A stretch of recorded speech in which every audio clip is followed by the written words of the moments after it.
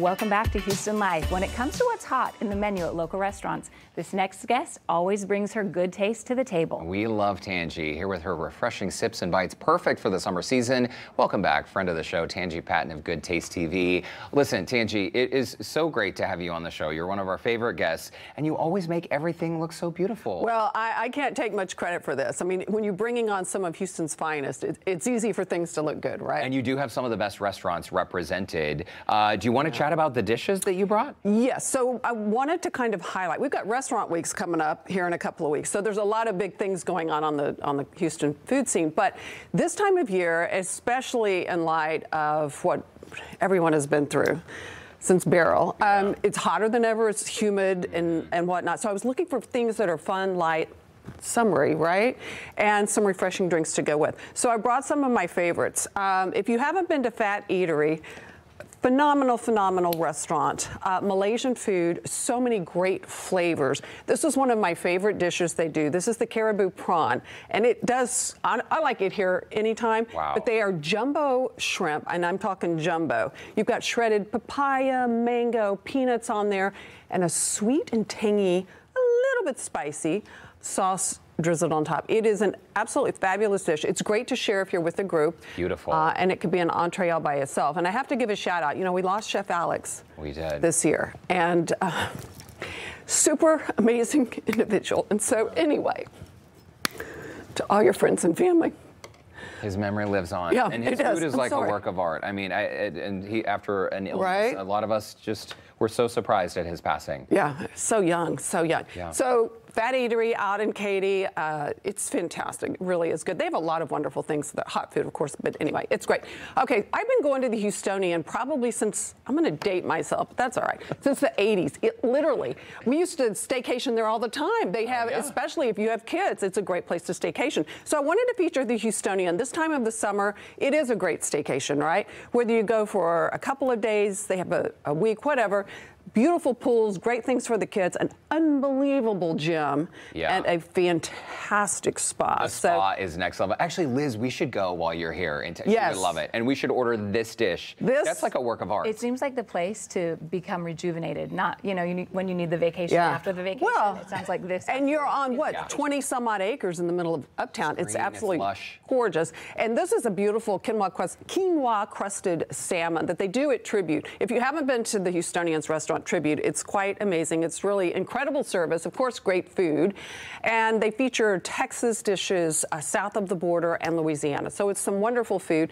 That's their beautiful quinoa salmon. And you get a little health benefits, salmon and quinoa, both combined. And this is an interesting chimichurri. It's a sweet pea chimichurri. It's not something you see very often. Usually chimichurris are done with herbs, but this is done with peas, and it adds another nutritional component. So I I thought that was kind of fun. Pea is the perfect protein. Yes, so yes. Let's do it. Thank you, exercise Are you science major. yoga expert? Absolutely. And then they do a white sangria, and this is their version done with a Sauvignon Blanc. And Derek, you're welcome to try that. Ooh. Sorry, one of us in the family drinks. Sorry, Mom. At least one of your kids turned out well. My sister. Ooh. Look at all this gorgeousness, all the fruits cut up. It makes it so much fun. Yes, well, yeah, right? they do a great job. That is beautiful. It is. That's It's a very, great, very nice. it really is a very good sangria. And what I brought for you is non-alcoholic. This is a great product. This is Toast. H-E-B sells this, and it is a non-alcoholic sparkling. I've seen some places refer to it as a sparkling white tea. Oh. It's got ginger in it, some other beautiful little components. What a clever name, it's Toast, like lovely. Cheers. Yeah, Beautiful. and it's got an incredible effervescence, and I think that's what makes it so approachable as a sparkling. The effervescence value is huge. I love it. It's a good, What isn't does it taste like? Here, like a sparkling party. white tea. It tastes like a party in your Tanji mouth? came to studio today. Thank you. I don't mind if I do. Yeah, right. no, that's a good one. And then the other one I brought is new from Josh. This is called Sea Swift. This is the ultimate perfect summer wine. It is a blend of Sauvignon Blanc and Pinot Grigio. So it's light. It's got the fruit components that come from that Pinot Grigio, and then that, you know, Sauvignon Blanc adds a certain zippiness to it. It's just a fun, perfect summer wine. It's a beautiful bottle too. I Yeah. can see that in a cooler. Fun.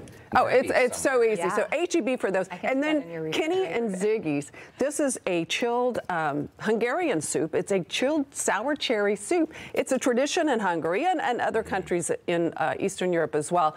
But it celebrates the cherry season in the summer, and they usually get a late harvest. And Kenny and Ziggy celebrate this dish every single summer. I know that soup. It is a legendary soup. Yes. I tried that as well. It's good and rich and just yummy. You got a pina colada recipe you're going to whip up for us. And I probably used all the time telling you all about everything else, but I'll go fast, Heather. You can do it. Okay, we've got this. I thought I'd let you mix this. So this is an interesting twist on a pina colada using beer, right? So I prefer any non-hoppy beer. Okay. If you like a real hoppy beer, what the heck, go for it. So I'm going to guide you through this. So we've poured half the beer out. Oh, go ahead and pour it. We won't make it in the beer glass. We'll just do it. We'll do it. You can actually do it. I made it at home in the beer glass. All the beer in here? Half of it? All of it. Okay. Because we're going to make it in a glass instead of the beer. Pina colada with beer. I've never heard of such a thing, Tanji. It's kind of interesting. Okay. So onto that, you're going to add about 3 ounces of pineapple juice. Okay. You tested this recipe beforehand, right? Yes, I did it. I'm kidding. I wouldn't do that to you. Okay. And then you're going to add an ounce of the creme de cacao. This is a beautiful product. If you've never used this, I love Goya anything, but this is a really good product they do. Pina coladas, anything, a lot of the Thai dishes and whatnot use this ingredient, and theirs is amazing. Okay, a couple of ounces of white rum. White rum, okay. That's what I add to this recipe is a little more lime juice than usual, just because that's me. Couple ounces. And let's add a little bit of ice, just to give it a little... Excuse me? A chill factor, because if it is a beer drink, you want it nice and cold. Interesting. I mean, is it a common thing now that some pina coladas are being made with beer instead? You know who gave me this recipe? If you're not following Fernando Deza, Chef Fernando Deza, I should say, with Goya, he's on Instagram. He has so many different interesting recipes. And I was scrolling one day and I saw this, and it got my attention because of the beer factor. And this time of year in Texas, right? So give it a shot, see what you think. Let me give it a whirl. It's been a minute since I've had a pina colada. Okay, this is a trip because it tastes like a pina colada, but it smells like a beer. Right? I agree. It really does kind of confuse your senses, right? Oh my gosh, Tanji, this is unexpected and fun, and it's always beautiful. Thanks for showcasing some of our favorite restaurants in town.